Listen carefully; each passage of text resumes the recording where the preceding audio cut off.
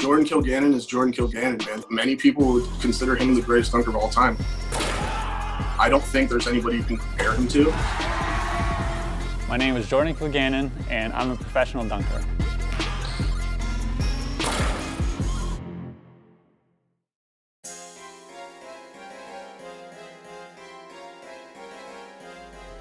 It started off with my dad naming me after Michael Jordan. I would pretty easily say I was the most obsessed person with dunking like ever. It's kind of ridiculous. There's even videos of me dunking at 1 year old on like hoops that are super short, and then I worked my way up, Fisher-Price nets. Then all of a sudden when I was 15, I saw Air Up There and T-Dub, these guys doing crazy dunks, and they weren't in the NBA. And I was like, man, you can do dunking and you don't necessarily have to go to be in the NBA. So my first dunk ever was at 16. I was working my way up, dunking on 9 feet, 9.5 feet. And then eventually, I finally managed to get my first dunk on 10 feet. It was awesome for me because I'd been trying for months to finally get that dunk down. And yeah, 16, and I was 6'1". Growing up with Jordan in the yard, and he would always be out there dunking and doing his thing. And so slowly I started just trying to, imitate him and do the things he did. Dunking with him has been a lot of fun, and it's also a lot easier considering, he's the best in the world, and learning from the best in the world is always great. For me, it was fairly easy to start doing tricks on 10 feet. Because I was dunking so much on 8 foot and 9 foot and doing so many trick dunks, trying to be like T-Dub, like Air Up There. There's a lot of people that just try and dunk on 10 feet and then they try and go for a two-hander next and then maybe go for 360 next, but I already had all that technique down because I was doing it on lower rims first. I was starting to get really good. I was starting to do like show dunks that a lot of pro dunkers do. And I felt like I was better than some of the lower level guys, but nobody was giving me a shot, right? Nobody was flying me out. So then this guy from Hoop Mixtape decided to fly me out to LA, and I dunked with all the pro dunkers.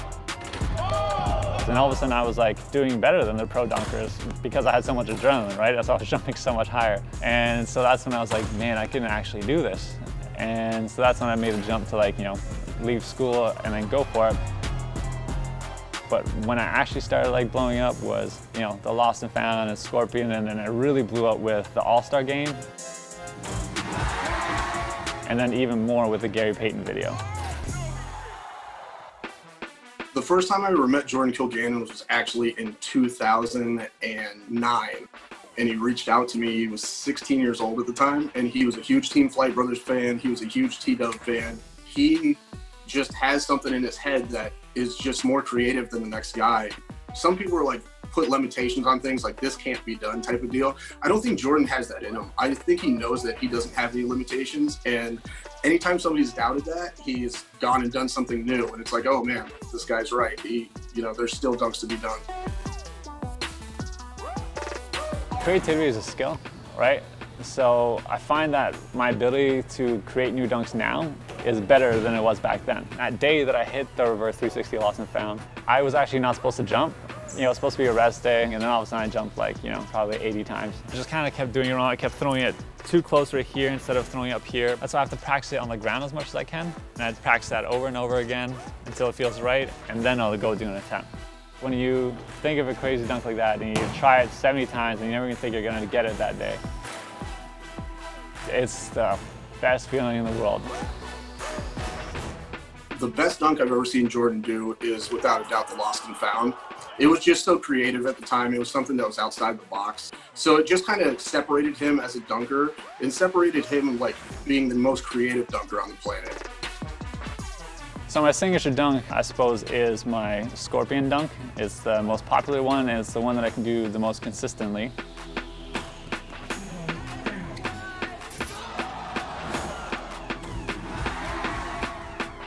And my favorite dunk contest is gonna have to be Ghetto Games. I was starting to do this dunking stuff, and I didn't know how to be an entertainer, and everybody was calling me a YouTube dunker. Oh, he can only do it when he tries a million times in the gym. He can't do it on a real court. And so this dunk contest, Ghetto Games, was the biggest one of that summer. The final dunk, I was doing a dunk over a car. When I actually got it, it was the best feeling ever. My ability to dunk the way that I do now comes from the years of obsessive training that I've done. So my training started off kind of ridiculous. I was dunking 3-4 hours a day on average. Sometimes I dunk 9 hours in a day. And I did that for years, but then I made the jump towards actually like weightlifting, got into like the high jump type training, and then my vert just started going up. I have different phases, I guess you can call them. So for a few months, I'll just get my strength up, you know, so I'll do squats, deadlifts, all that other kind of stuff. And it's very specific kind of like anti-rotational type of core exercises. In my phase 2, I'm lifting heavy weights still, but faster. So now I'm doing power cleans, you know, I'm doing squat jumps, that kind of stuff. And then in phase 3, when I'm jumping my highest, so this is when I'm going to be getting ready for a show, I'm doing, you know, more plyometrics and a lot more jumping, and that keeps me really fast and elastic. Just like the resilience of him and the consistency to like keep trying these dunks is just amazing. It's really overlooked because people just see these dunks happen and they don't understand how much work gets put into it. Jordan wasn't born a dunker. He actually built himself into being a dunker. I'm actually quoted in like an old interview saying with my original guys is that you can't train to be what these guys are. And Jordan, 10 years later, he trained to be what those guys are, so he proved me wrong. He's one of the greatest dunkers that have ever lived, and many people would consider him the greatest dunker of all time. I don't think there's anybody you can compare him to. I think he's just got mixtures of a lot of guys from the past, and he pays respects to the guys that paved the way.